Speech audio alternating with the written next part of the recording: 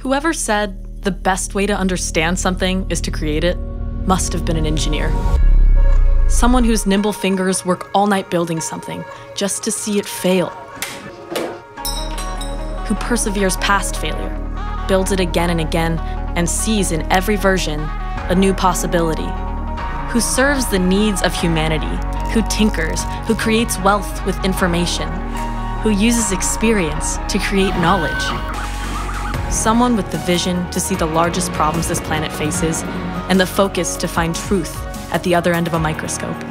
Someone who can fashion a tool strong enough to see through walls and delicate enough to see inside the most vulnerable and innocent of us. Someone who can see the galaxies that reside in our bodies, in our blood, who can take the solutions of the future and fix the past, who makes sure our light can be seen by future generations, who turns the sea into drinking water, prints limbs from scratch, makes locks from code, who makes houses and cities more intelligent, who uses big data to detect cancer before it starts, and lowers response times to those in need. Someone who can reverse engineer antibodies, who creates beneficial partnerships across disciplines, across the world, and moves the physical world with thought. Someone who recreates the fireworks from the sparks as they fall to the ground and can dream the unimaginable.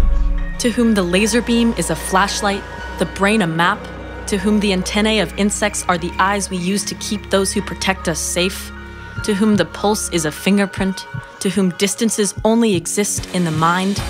Someone who understands that thirst and sickness are real, who stands up and says, we don't have to suffer. Stands up and says, I am optimistic to be alive, and means it.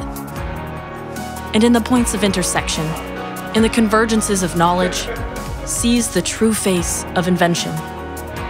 An engineer is someone who looks at our list of solutions and says, if just one of these ideas can change the world, imagine what they can do together. Imagine what we can do together.